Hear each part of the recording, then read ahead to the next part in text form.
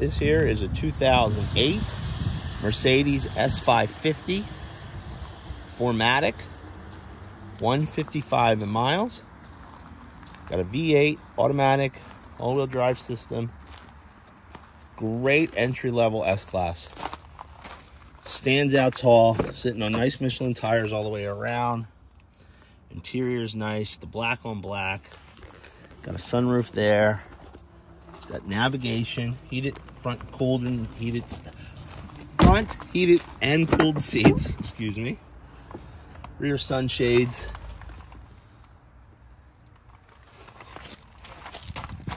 Like I said, really a nice first time S-Class. If this is your first time looking for one, keeping it under 10 G's. A lot of bang for the buck.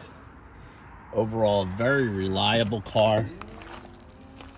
Yeah, they can be a little bit pricey if something major goes. It ain't going to be the cheapest car in the world to repair. But on these, they're really good vehicles. The S-Class always has been. There's going to be a quirky thing here and there with each iteration of the S. But, you know, the person that buys an S-Class new is going to demand a lot from Mercedes. Not only just the quality of the car, they're going to demand a lot on their service, a lot on how the manufacturer treats them, and obviously Mercedes is going to step up, because if you spend $100,000+ on a car, they're going to want to keep you happy, and hopefully you're going to buy another one from them. So your controls, like I said, there's your navigation. It does not have backup camera. Being a 2008, that is not a super common thing.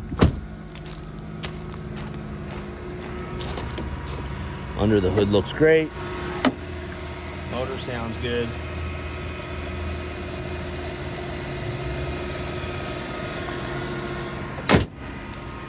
Really a fantastic car. Drives very well.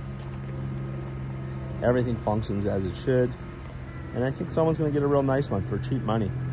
This is just a real classy car, and it looks way more than 10 G's just sitting here. And come out, take a look. If this doesn't interest you, if you're looking for something a little newer, we just bought that 2012, and I just got a 13 in also, both with just over 100. So we got some nice options here. All black on black.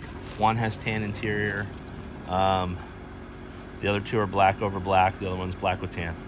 But hit the like, hit the subscribe, and you get to see them first as they get listed. Appreciate you watching.